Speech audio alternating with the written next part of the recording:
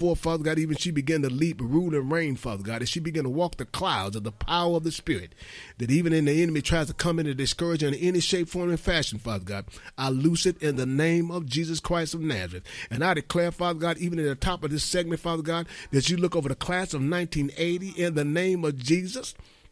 And I declare right now, even as I speak, Father, as I prophesied before, Father God, that should be not another death in this class, Father God, even as they begin to hear the words that come from the kingdom of God, that you will bless them in their life, Father God, and everything they're going against, Father God, you will lose it in the name of Jesus. And I declare, Father God, that the hedges around them, Father God, in the name of Jesus, all the classes and all the entire class of all the high schools and elementaries, whatever they may be, Lord, protect your children. In the name of Jesus, protect the United States as we raid out and rule, Father God. Look over the White House and all the turmoil that's going on for the division. There be leadership. Father God, let them know that you're the leader. Father God, look over our armed forces, Father God.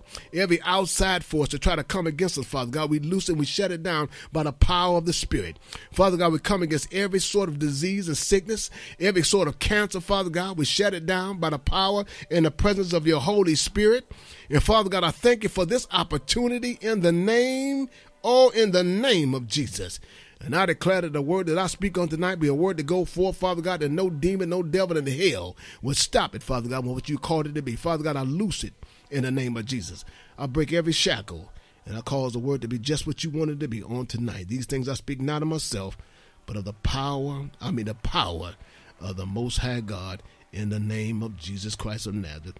I pray, Lord, amen. It's always a pleasure for you guys to be with me here at Harvest New Life Church and Harvest New Life Studios here in the city of Dallas. I want to go ahead right into the word. We've been dealing with the area of discouragement. And one of the areas I've been talking about here, dealing with some of the areas of discouragement. And we look over in the book of Romans. Let's turn the Bibles over to the book of Romans for a second. I want to look at some things here.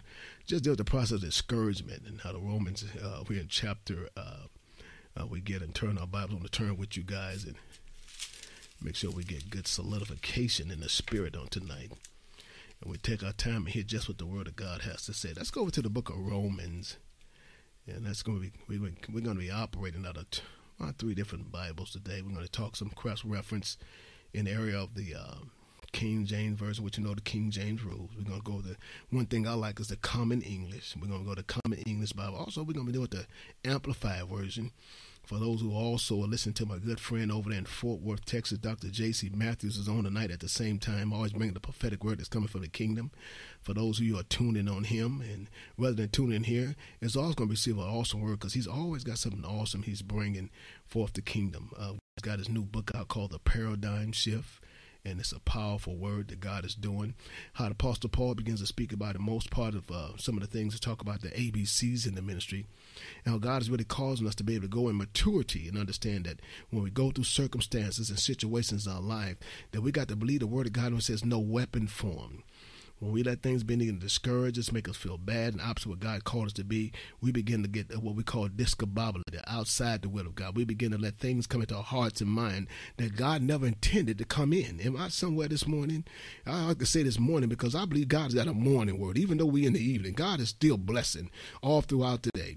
Most of you know, come in my morning shows, know that I'm usually moving in the morning, but we're going to speak right now this evening in the name of Jesus, that we talk about the power of God, and how the enemy tries to come in and really make us feel what we call upset. He tries to discourage us in what God has really called us to do. Let's look over here in the book of Romans. Let's look over in chapter 8, and let's look at verse 31. And let's hear what the Word of God has to say. We read this, and it says, what should we say then? See, to these things, if God be with us, if God be with us, if God be for us, who can be against us? Let's look at that real close, and we got to really understand how God hedges us. When Ephesians talks about put on the whole armor of God. He talks about how he puts himself above every prince and every power and every dominion. We go to the book of Ephesians, we look at Ephesians 1 and 21. He said, far above every prince, every power, in every dominion. Now listen to what he says. He's talking about breaking generational curses. He said, not only named in this world, but everything which is come. When God declared, according to the book of Jeremiah 1 and 5, when you was created, when you was born, when you was engineered through the canals of the woman, and God brought you forth with the gift that's in you, he already patented you according to the kingdom of God. but he wants you to confess the word of God according to Romans 10:8-9, that said if you confess with your mouth and believe in your heart that he is Lord, and not only is Lord, but he's Lord over everything, the Bible says you shall be saved. And when you become saved, the word of God declares according to the book of 2 Corinthians 5:17, he calls you a new creature. And he said, if any man to be in Christ, he's a new creature.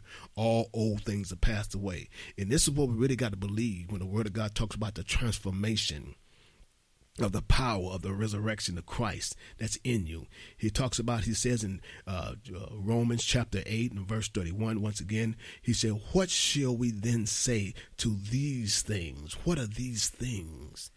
The enemy that comes against us and make us feel discouraged. What are you dealing with? What are some of the things that happens to you in your life?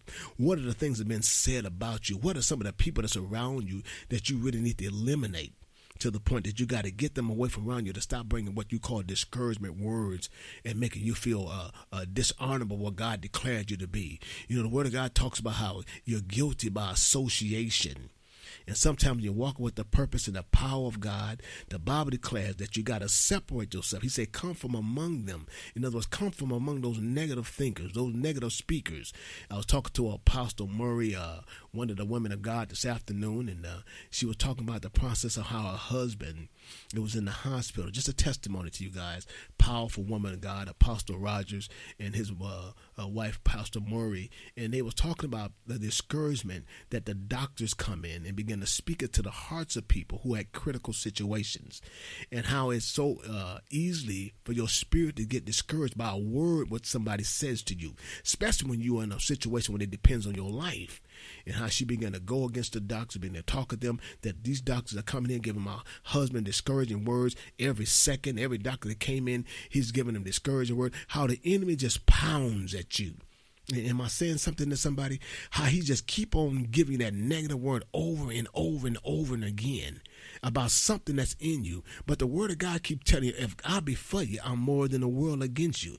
The word of God says, once again, we look over in Romans chapter 8 in the 31st verse. He said, what shall we then say to these things? What are these things I'm talking about? He said, if God be for us, who can be against us? He's talking about breaking the spirit of discouragement. Then notice you got a God on your side. And he talks about it in the book of Numbers 23:19-21. He says like that. He said, am I a God that I should lie? Or am I a son of any man that I should have to repent? I have been given a command to bless you. And this is what he's saying. And I cannot and I will not reverse it. The word of God declares according to Psalms 84:11 that God will not go back. He said, no good thing we'd hold from those who walk upright. We'll go to Psalms 89 and we'll go 89 and 34. He says the same thing. He said, I would not revert my covenant. Meaning when God speaks a word according to Isaiah 55:11, every word that proceedeth out of his mouth is a forwarding word. There's nothing wrong with the word. It's you. So when the enemy comes in, he gets you to the flesh. And we talked about on our last part of deal with the era of discouragement, how the enemy from the day of time, from the days of Adam and Eve in the garden, and Eve began to rebel against the very words of the king of the garden, which is Adam. And then they began to fall into folly, and then they hide themselves with fig leaves. And the word of God came in the cool of the day and said, Adam, where art thou? And Adam said he's hiding, and he said he is naked. And the word of God declared, decreed that Adam said, that the God said, who told you that? The same thing Satan used when he told Eve when she bit the apple. Who told you can't eat of the fruit of the garden? And so these things begin to ripple in your life, just as it did with the rebellion in Adam when he did in the garden. When Adam bit the apple, everything broke loose, because he went against the command of God. And right now, we look at the Jesus Christ, who came back, who died on the cross for the midst of every one of our sins, not some of our sins, but all of our sins, that we may have the right to the tree of life. It's amazing when the word of God declares, according to the book of John 14, he talks in the 10th verse, he said, believe it not that I'm in the Father and the Father in me. He said, if you don't believe me for the works. He said, the works that I do. Even if you have the right to disobey the flesh that you see, then watch my smoke. Watch what I can do with the miracles of who's calling me to do the work. He said, the Father's in me and I am him. And if the Father's in me, then he does the work that's in me. He said the Father does the work. And the word of God goes on and speaks about it in the book of Romans over there in that particular 31st verse. He said, what shall we then say to these to these things, the things that plagues you, the things that makes me and you discouraged when we go against situations in our life. I want to show you something here. I want to roll back over here. I want to look at it in the Amplified version. I want to look at here a little bit. And as I hear the man of God, J.C. Matthews over there at J.C. Matthews Ministry, always tell me get more solidification out of the Word of God, as the Amplified does bring a lot of clarity to it. But let's look on the Amplified version. Let's go to Romans 8, and let's look at the 31st verse over in Romans 8. What then shall we say to all these things? If God is for us, who can be successfully against us? Sound like Isaiah 55:11 to me. No weapon formed against me shall prosper. Am I somewhere? He says, no weapon formed against me shall prosper. That he said that every knee shall bow and every tongue shall confess. That's what Philippians gives out in consolation to the power of God's word. But we look back over in Romans, we look at the 8 and the 31st verse. He said, what shall we say to all these things? If God, the creator of the heavens and the universe, if God is for us, who can be successful? That sounds like any kind of weapon you throw out, a creative design against God. People, in other words, it's not going to prosper. There's a word makes sense. Touch not my anointed and do my prophets no harm. He said, against us. The word of God makes a very powerful, strong statement there.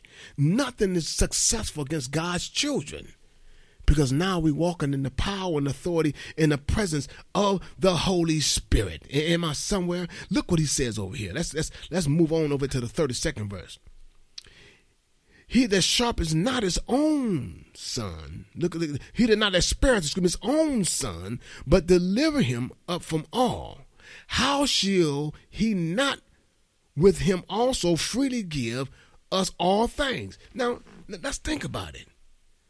If he allowed his own son to die for us who are sinners, that means he thought about us way before we was even born. That means his establishment and his patent that he made with us, meaning he's all for us, because he gave up to prove the fact, if I gave my only begotten son for you who I don't even know, then who can really be against you? Says once again that God said in the 32nd verse of Romans chapter 8 and 32, he that spared not his own son. Look what he that spared not his own son, but delivered him. He didn't try to save his son. He gave him up freely. He said he spared him not, but he delivered him up for us all. How should we not with him also freely give us all things? He gave my son, my only begotten son. How many of you are willing to let your kids go out and die for somebody else? The Bible says, wish that one would dare die for another. Most of us, we ain't going to die for nobody else. We're not going to die and give up for nobody else. But God, free in his mercies and riches and grace, looked at us way beyond our sins. He looked before our sins, before we got into what we're into, before it talks about Ephesians chapter 2, that even when we was in our trespasses and sins, I'm talking about discouragement. How the enemy comes in to try to discourage you, how God is constantly giving you a revelatory word that surpasses men's understanding. That God says it's him that does exceedingly, abundantly, above all that our little mind can imagine or even think of. This is God in his best performance toward us. He spared not his son, but he gave him up for us. Now, how much more him being God and giving up not sparing his own son for us, will freely give us anything we need? What are you going through? What is the enemy trying to put in your head to make you feel other than what God declared you to be? The Bible decrees and declares a word that he that committeth sin is of the devil. For the devil sinned from the beginning. For this purpose that the Son of God was manifested, that he might destroy not just some, but all the works of the devil. 1 John 3 and 8. Come on, somebody. That even when we thought about the process of some of the things we was going through, ain't no sense us getting discouraged about anything or getting discouraged about anything.